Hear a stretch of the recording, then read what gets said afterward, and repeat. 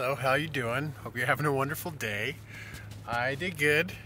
I got 20 bucks for the sign and 20 bucks for one of my paintings that I wasn't finished with, so I was cool with it. I just want to talk about something real quick that came in the news that I thought was interesting, scary, but hormone blockers for children. Why would you introduce that to children?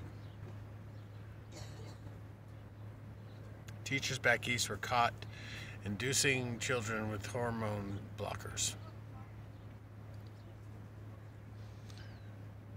So you gotta figure out what that's all about, right? Okay.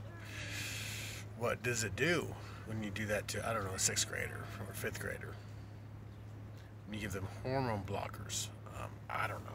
Blocking hormones sounds like it keeps them from, I don't know, going into puberty. You know, keeps the boy from getting the fuzz on his face and his balls and start getting his voice the voice starts cracking. And girls, they start getting all googly and feminine, and you know, their boobies getting big, and you know, that kind of thing. That's puberty. So it stops that. But what else does it do? Does it accelerate that? So what were these teachers trying to do when they were feeding these children against their parents' knowledge hormone blockers? I came up with 2 conclusions because I'm a genius. The first is either to induce same-sex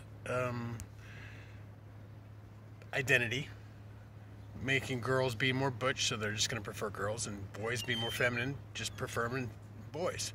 And so there's no breeding that way. So that'll cut the breeding in half and bring more to your side. I don't know. This is spitballing, people. And the other one is even more sinister, although both are just twisted, is for sex. Is to get them introduced younger. Which obviously they're doing by some of the crap that they're pulling. But, so, just throwing that out there. I just was interested and want to know what anybody else thought about that. Hormone blockers to elementary kids. What does it do? And why would you do that? Especially without the parents' knowledge.